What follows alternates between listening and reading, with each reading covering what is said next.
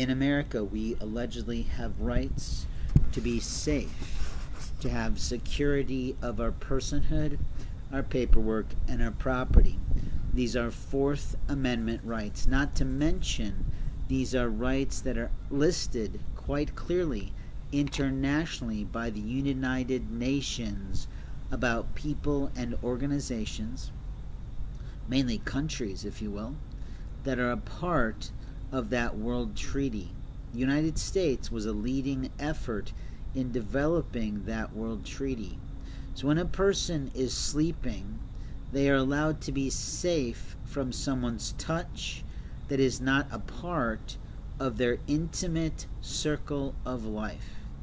A person's intimate circle of life is someone who is actually known to that person in some way as a intimate sex relation based on marriage or based on live-in status, in which that person is with them quite a lot in many hours.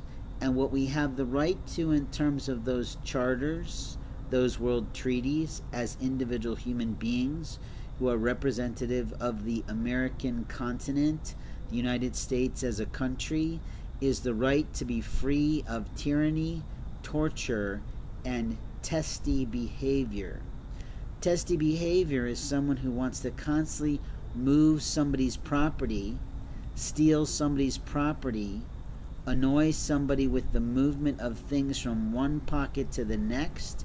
And openly, we have black children in America who like to play a person-to-person game, a ping game, a follow game with their family and friends, and they are immature in their mind and their thinking because usually they are not living independently, providing for themselves.